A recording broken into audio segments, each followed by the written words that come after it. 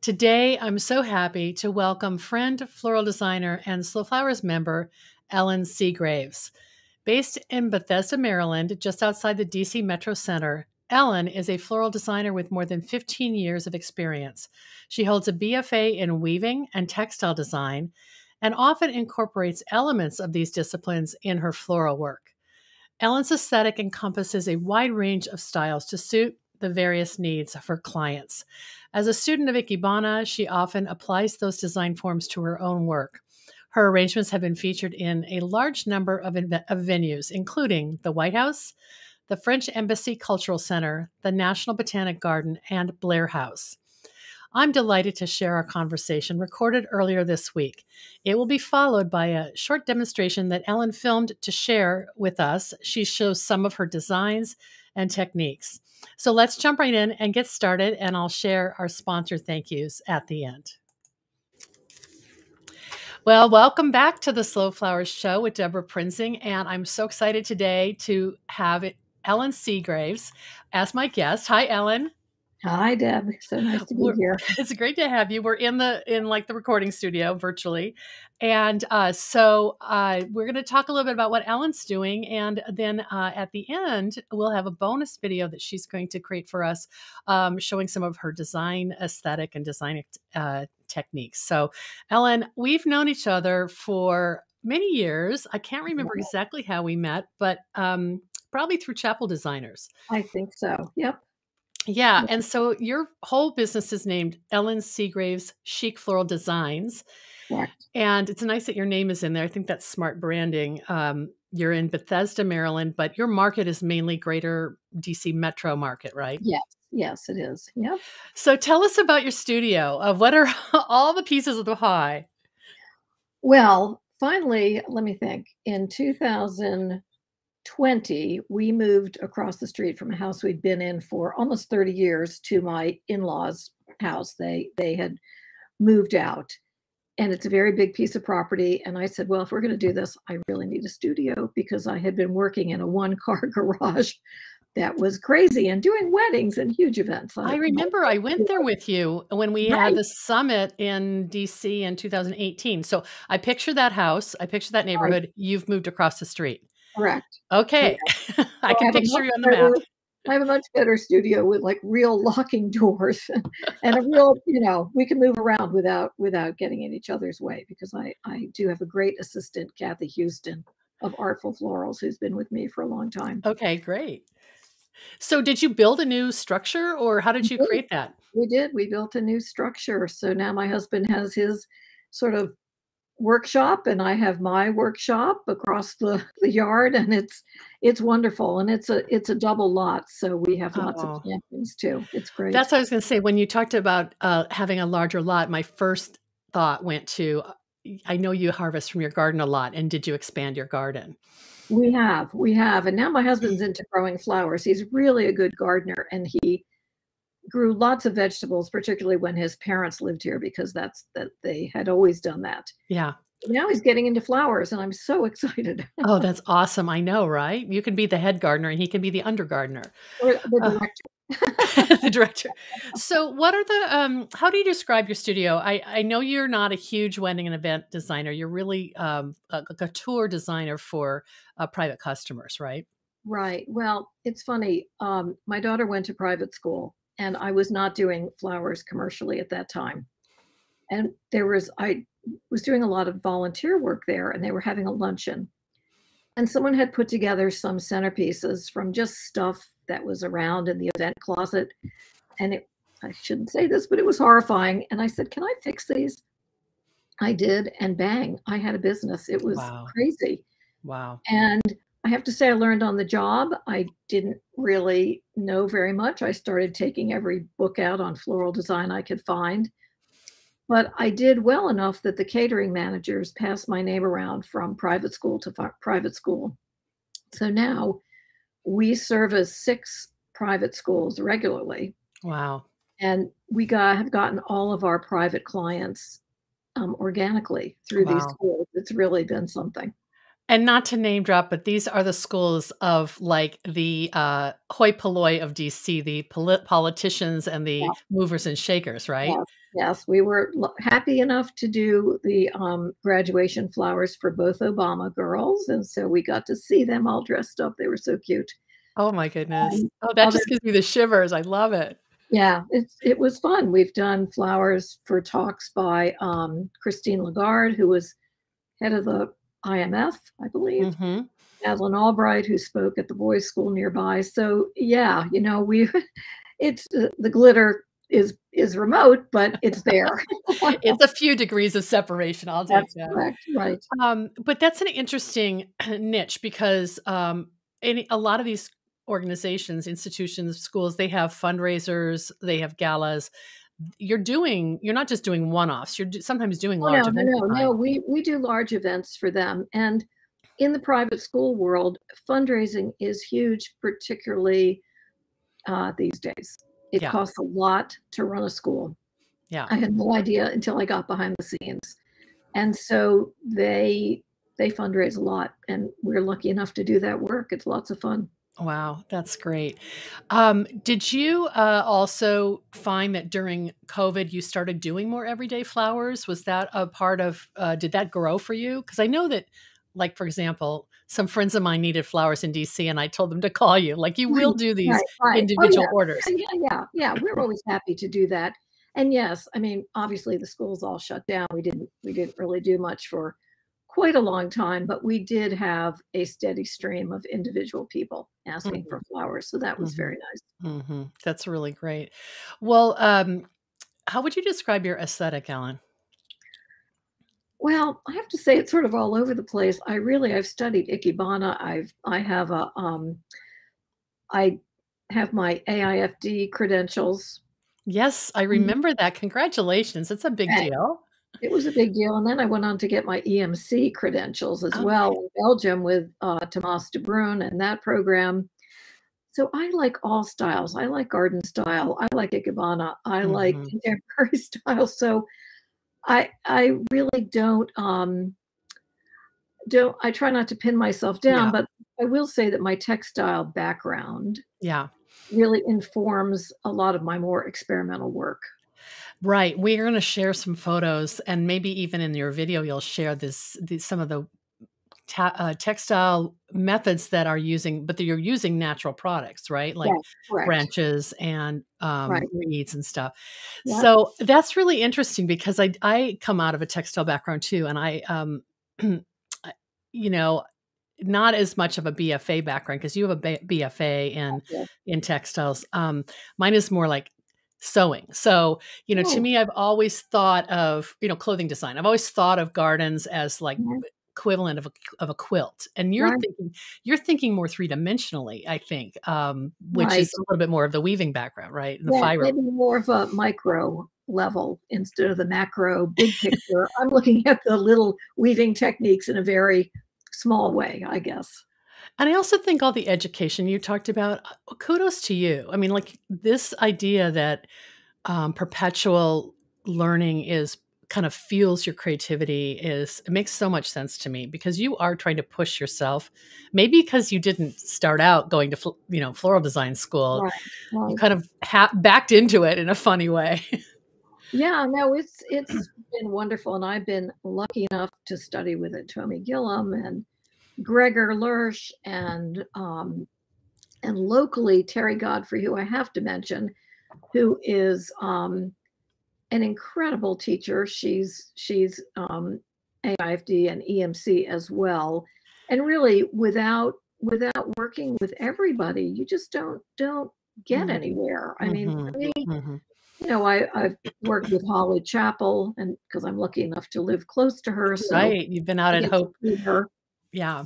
Yeah, Um, well, I think what brought us together originally was, you had, an event for this organization you're part of, and actually, apparently, you're the president of an IFDA stands for is it Independent Floral Designers Association? yes, yes. Okay, so you were doing an event showcasing local flowers to floral professionals, and this was like 5 years ago or something, and you had been doing it.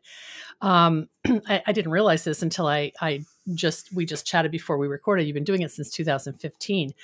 So, talk a little bit about how those events came together, and and what is IFDA, and like how interesting to have a kind of a floral design centric group start bringing in a conversation about local flowers. That all just fascinated me. Right. Well, I'm not quite sure how this germ of an idea started, but in 2015, we decided that we would every September have a program on local flowers. Mm, mm. I was buying from Plant Masters, and Carol and Leon Carrier are really the grandparents In of, your area, of yeah. local flowers in our area, as well as I was buying from Dave Dowling too when Mhm. he had his farm. And I thought we should really showcase these folks. So 2015, we had a roundtable discussion with Holly Chappell, Kathy Gents of Washington Gardener Oh magazine, yeah. and Drew Asbury, who at that time was the head gardener for cut flowers at Hillwood Museum and Garden. And the next 3 years, we had vendor showcases. I'm looking at my list here.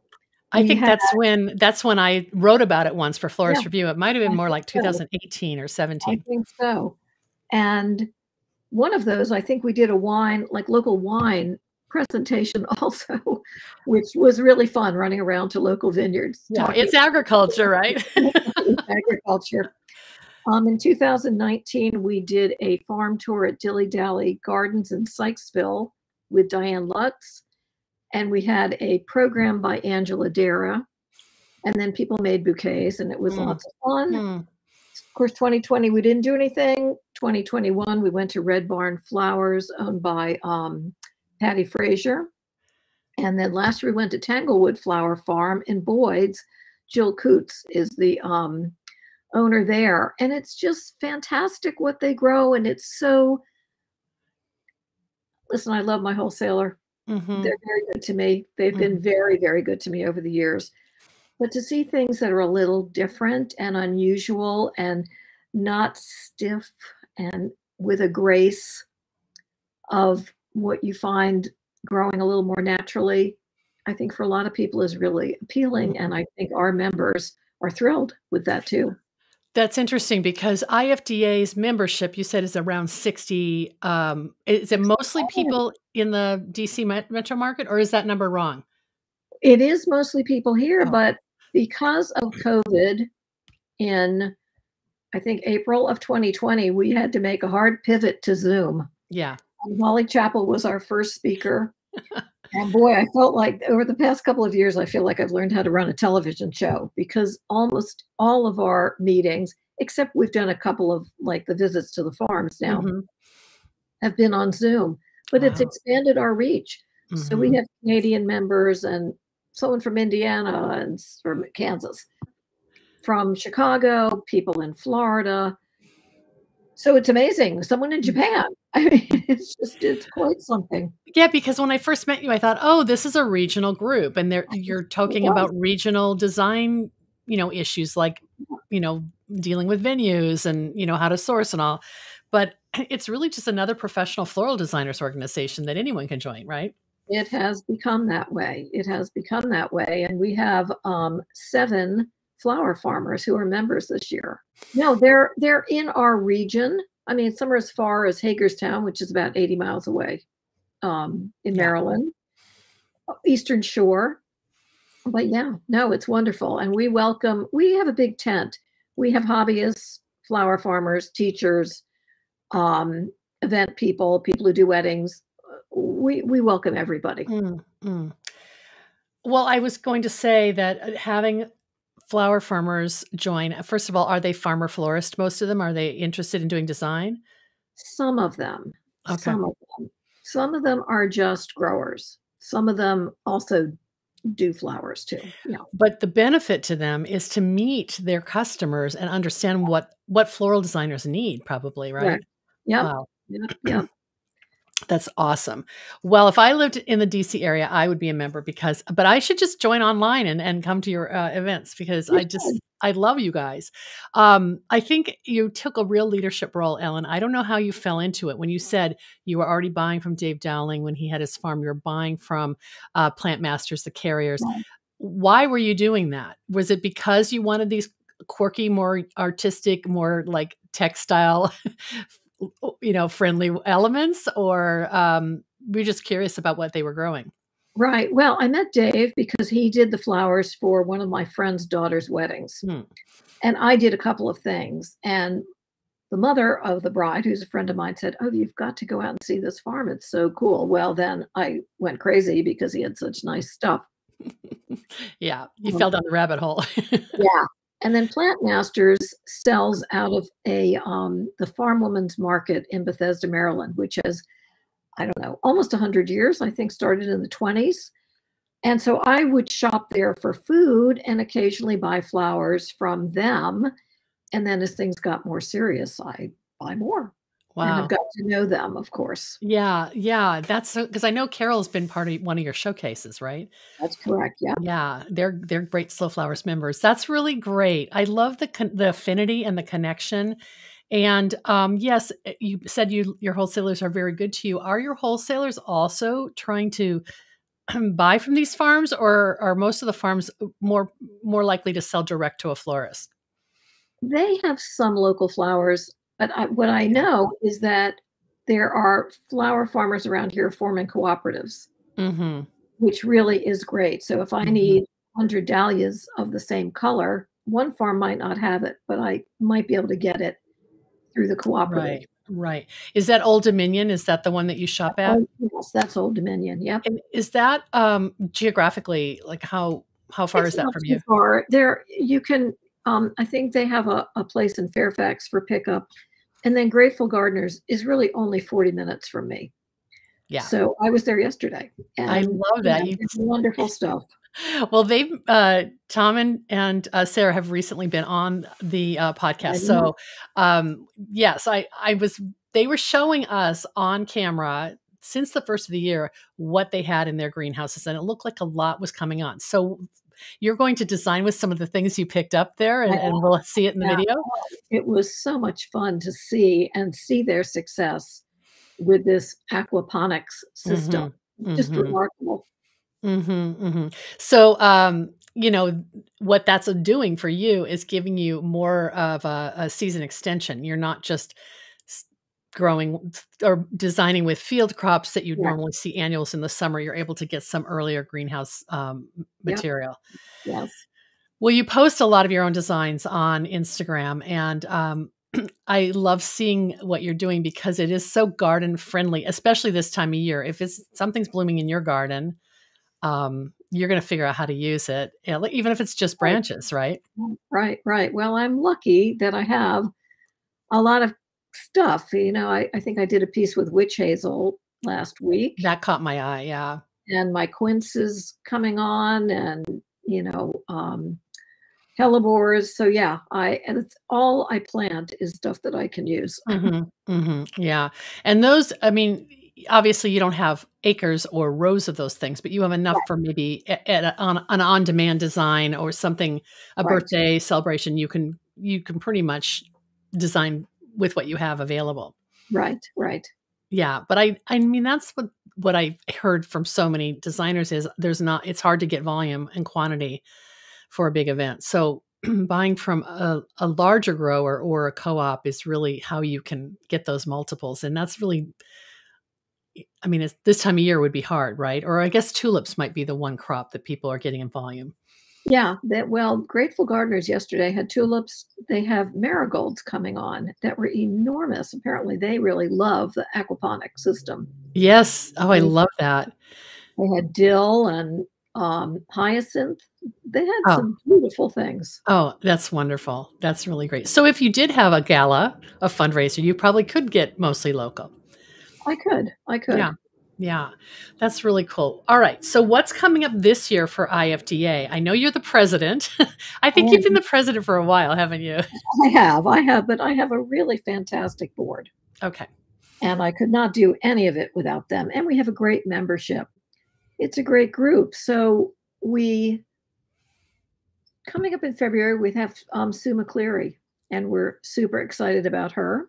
And will that be a virtual presentation? It'll be virtual. Everything for the moment is virtual. We Okay. might have a couple of in person over the summer. Yeah. Well, you talked about your field trips and your like Right. off-site, Yeah. things. So that makes Yeah. sense.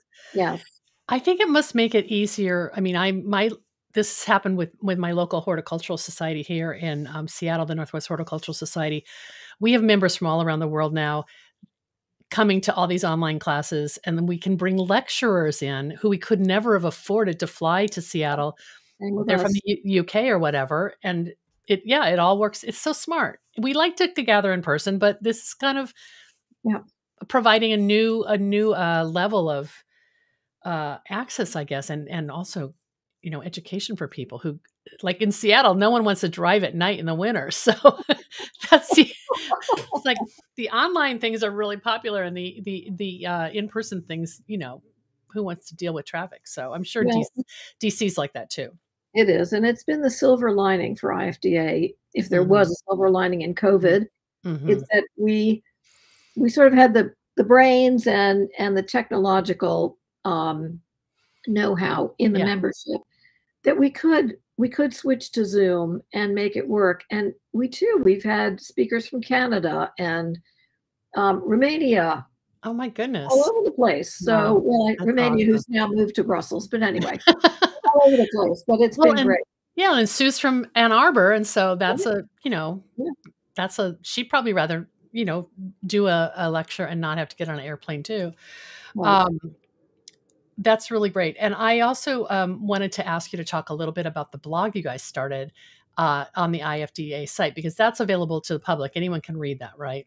Yes, yes. Lisa Dirks, our member who owns Apricity Flowers north of here, north of Burtonsville, Maryland, Mm-hmm. came to us with the idea last year that maybe she'd write a blog on local flowers.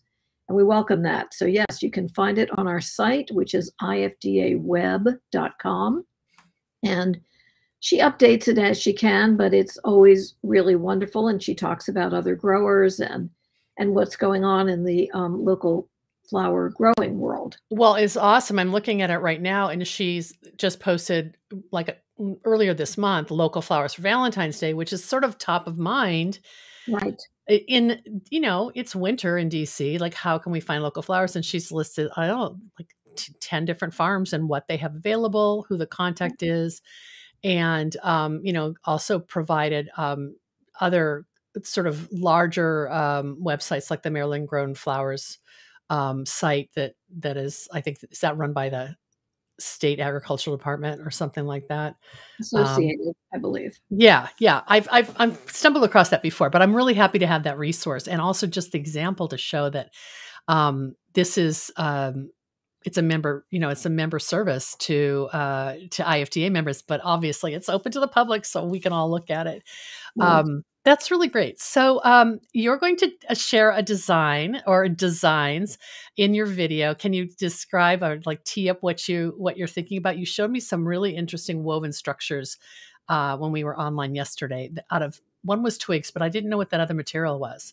Well, I started making baskets out of veneer. My husband has a millwork business and does a lot of veneering.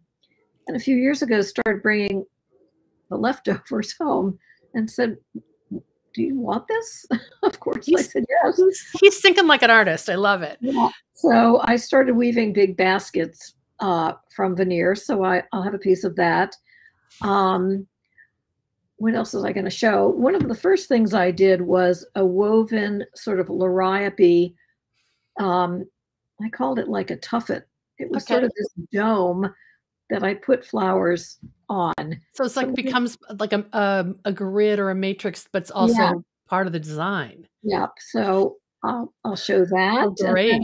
I did sort of a big um, woven um, flat sphere Mhm. that's on feet that I've Mhm. also decorated. So Great. Oh, we look forward to that, and thank you for sharing that. sure. Um, I just have to ask you about veneer. It is, I'm picturing the thin sheets Yeah. of wood-based product, right?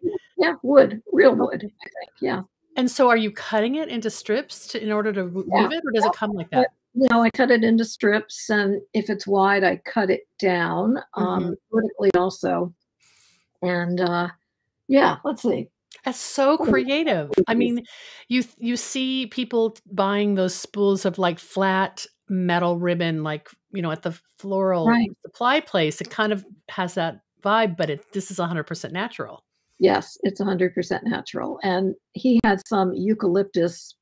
I'll show a picture of Yeah. that because I think, unfortunately, it was so dry it fell apart, but it was such a beautiful gray color, Mm. and Mm. it is available on Amazon. I mean, Mhm. it's not something that just millwork people can buy. You Yeah. can buy it.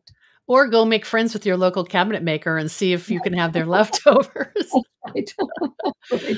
Oh, that's great. Well, when we share the video in the show notes at slowflowerspodcast.com, we will have links to you and your social places, to the IFDA resources we've discussed, including the blog. And,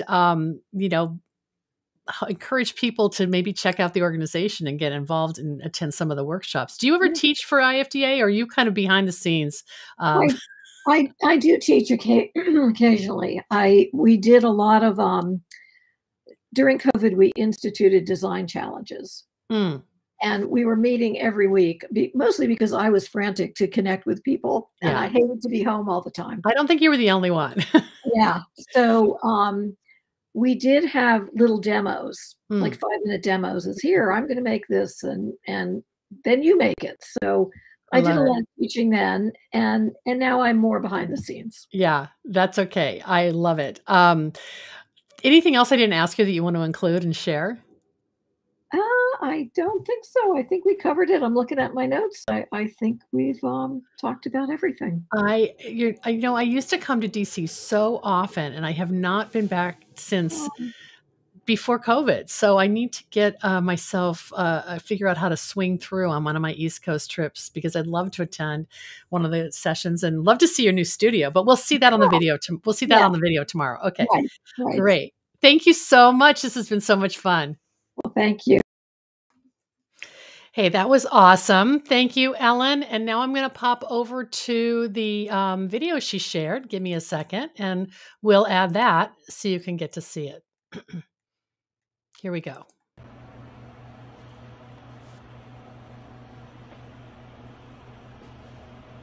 Hi, I'm Ellen Seagraves, and this is a continuation of my conversation with Deb. As I said in my talk with her, I have a degree in weaving and textile design. And in my more experimental work, I like to play with weaving techniques. And I'm going to show you a few pieces today.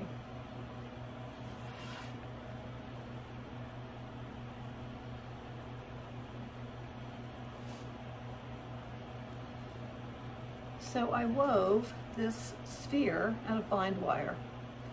I made Gregor's spider web wire form and wove through the spikes with about 2 rolls of bind wire. And then attached it to a footed metal ring. What I like about a piece like this is that it really sort of shows my gardening aesthetic. We're big gardeners. We're not the neatest gardeners. We like to leave a lot of detritus, leaves, branches, etc. on our beds to overwinter and break down, we hope, and enhance the soil in that way. And this piece, for me, is evocative of just what my beds look like when the new growth starts to poke up in the spring. Now, we do eventually clean them off, but not that well. We're a big fan of wood chips and sort of a crazy look to our gardens, but we grow a lot of stuff, and this is some of it, I guess, actually. Fern skeletons, coral fern, which we do not grow, clematis vine, smoke bush, some birch leaves, And then of course these beautiful anemones poking up through, which is really just my style. So that's my first piece.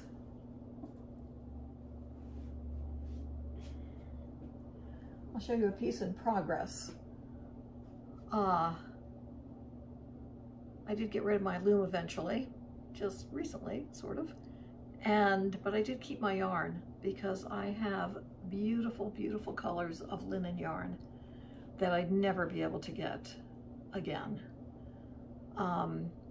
Again, working with these metal rings. This is unfortunately one without feet, but this works for this purpose. My idea for this piece, I'm going to do 4 or 5 of these that portray the levels of soil and the different look of the topsoil in this area. We have a lot of red clay under our topsoil here, so I'll do that one. And then as they go up, hopefully they'll get a little more green and brown and healthy looking. I'll stack them up on some kind of risers and then have some flowers sort of poking up through it to, again, sort of portray one of my garden beds in early spring. So it helps. Don't throw anything out. That's my MO, for better or for worse. But you can always find a place for something and a use. My husband has a millwork business, and a couple of years ago he brought home rolls of veneer that he was going to throw out and said, do you want to do something with this? And of course I said, sure. So I started weaving these big round forms out of them. This one is still in progress. This is eucalyptus, which is just the most beautiful silvery gray. And it's sort of dried up though and breaking, so it's been hard to work with. But I just love the idea of these kinds of baskets with just a very little enhancement of flowers. I don't think they need much. They're so much fun. And you can make them huge. I mean, I cut my strips of veneer to make them somewhat easy to use, but you could make something enormous. You can get this on Amazon, you guys. You don't have to try to have a mill workshop. So this is a minimally decorated one, which has a flat bottom. This is maple veneer, and with just some clematis vines woven through it. And I like this kind of simple decor on a piece like this. The piece is interesting. It really doesn't need a whole lot, but it is fun to experiment and see what you can do with something like this. Again, coral fern and clematis.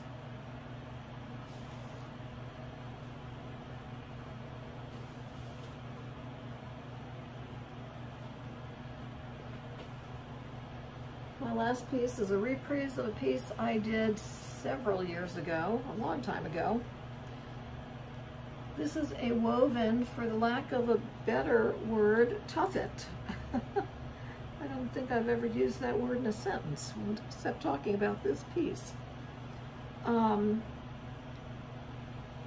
do use a foam ring as a base.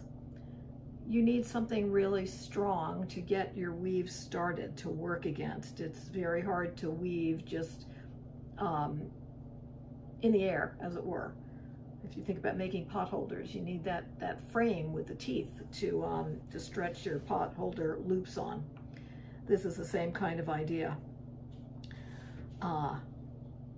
It's worth experimenting to think about what else you can do with this to make this maybe on a grapevine wreath even. And that's something worth trying. Anyway, it's just a plain weave, which is over one, under one. It's very easy. And decorated with an ombre of ranunculus, bicolor ranunculus. These are from California, and I got them at Potomac Floral Wholesaler, who I did not mention yesterday, but they have been my wholesalers for many, many years. And when I didn't know much about flowers, the people there were very good to me and helped me learn a lot. So I appreciate them very much. There's nothing like these ranunculus to really get you ready for spring. Anyway, thank you.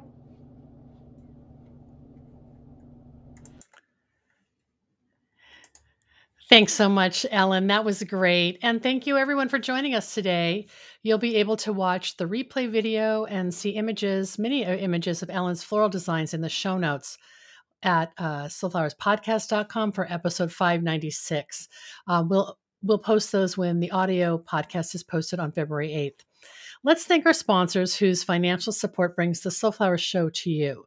This show is brought to you by slowflowers.com, the free online directory to more than 850 florists, shops, and studios who design with local, seasonal, and sustainable flowers, and to the farms that grow those blooms. It's the conscious choice for buying and sending flowers. And thank you to our lead sponsor, Farm Girl Flowers. Farm Girl Flowers delivers iconic burlap wrap bouquets and lush, abundant arrangements to customers across the U.S., supporting U.S. flower farms by purchasing more than $10 million of U.S.-grown, fresh, and seasonal flowers and foliage annually. Discover more at farmgirlflowers.com. The Slow Flowers Show is a member-supported endeavor, and I value our loyal members and supporters. If you're new to our weekly show or our long-running podcast, check out all of our resources at slowflowersociety.com. I'm Deborah Prinzing, host and producer of The Slow Flowers Show and the Slow Flowers podcast. Next week, you're invited to join me in putting more slow flowers on the table, one stem, one vase at a time. The content and opinions expressed here are either mine alone or those of my guests alone, independent of any podcast sponsor or other person, company, or organization. Thanks so much for joining us today, and I'll see you next week.